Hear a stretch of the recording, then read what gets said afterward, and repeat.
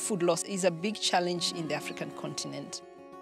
50% of whatever farmers produce never gets to the market.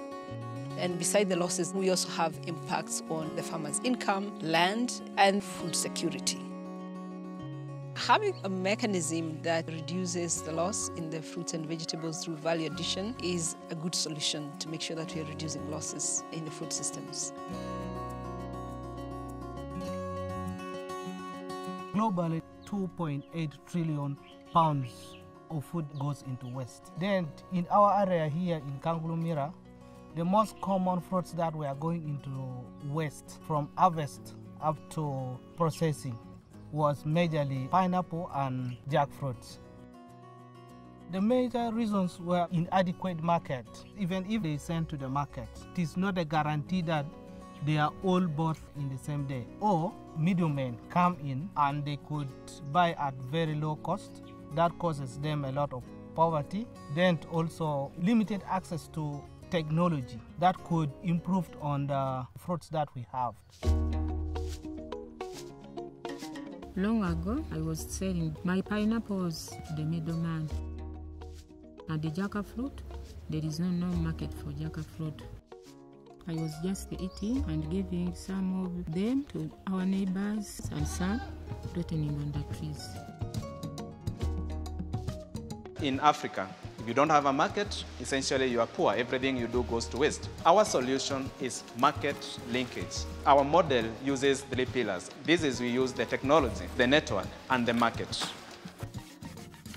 As Agricycle, we have made a dehydrator that uses solar energy to dry the fruits. It is very simple, reusable, and it is durable.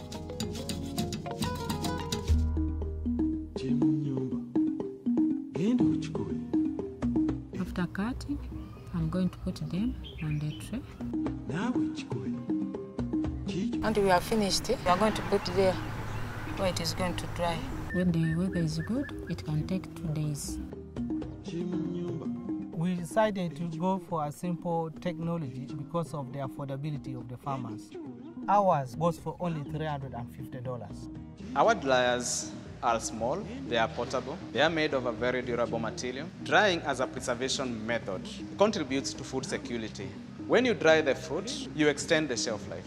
The other thing is that when you dry, you are value adding the products being dried. When you value add, you get better profits, you get better margins. In the circular economy, our model really fits very well because we bring in something that would not be into use. By processing it through our solar-powered dehydrators, the waste or the peels that are remaining, they are taken up and put into pits for manure, which are in turn recycled, taken back to the farm to applying as fertilizers. That means the output, the production on that farm will really increase, making it more circular and more beneficial.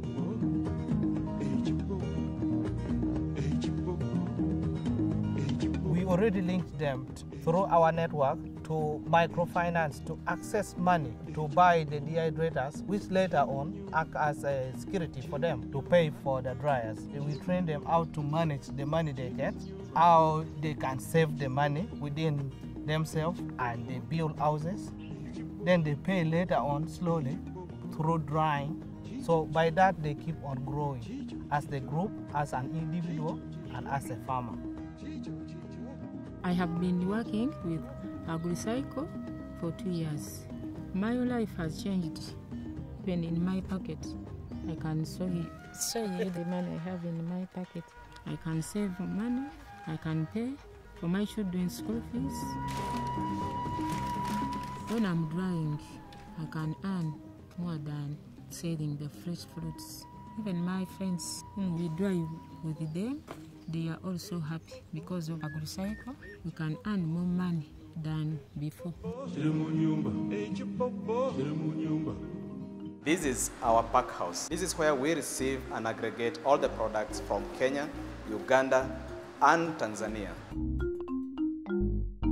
When we have a market, we create demand for these products.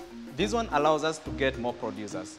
When we get more producers, the system generates money in itself, which is plowed back into technology and also goes back to the farmer. And this one improves their life.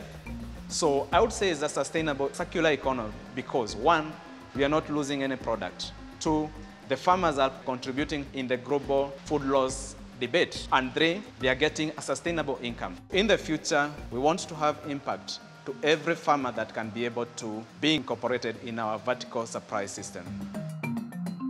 In a circular economy for food, we need to make the most of the food that we grow, allow farmers to earn a fair income from their hard work, and ensure that we use our natural resources as effectively as possible. Addressing post-harvest losses is such an important part of the solution space for a thriving future African food system.